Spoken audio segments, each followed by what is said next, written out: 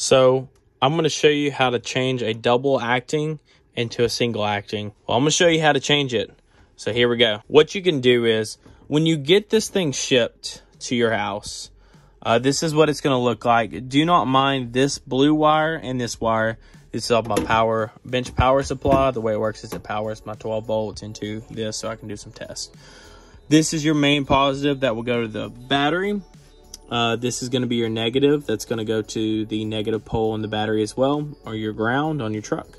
The way it works is when you get it shipped in, you'll see this brown wire that's going to be on the positive, this black wire that's going to be in the negative. Now, this positive relay is on this side. Well, not positive. This relay is on the positive side. This relay is on the negative side. I'm using the negative relay on the negative side relay. The positive one is blue. If you look inside of it, actually, there's a wire that's blue. Now that wire goes into this remote. There's an up and down. You won't be touching any of this. Now, there was another video I found. I just thought I'd make another one to make it a little bit more simpler and explain a little bit more. Don't touch this. It's perfectly fine. When I got it, this is the way it was wired up. You can still keep it. There's another wire here, the one that you're not going to use. You don't have to cut it. And another guy cut it. You don't have to cut it if you don't want to. Now, in the remote, facing towards the wire, going that way is the up button. So just remember that. Turn it around. I rewired it. Super simple. You don't have to use the blue one. You're using these three wires.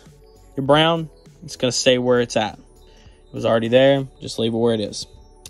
Your black wire was right there. You'll move your black to right here. Your gray wire was down here.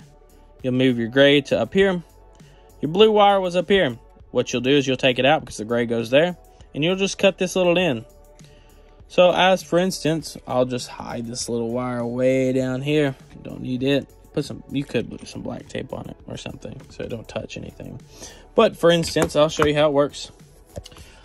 I don't have enough amps to push this, so you'll hear it click. But for instance, if you hit the up button right here, you will hear this motor try to kick in place. I probably shouldn't do that. Definitely damage the motor.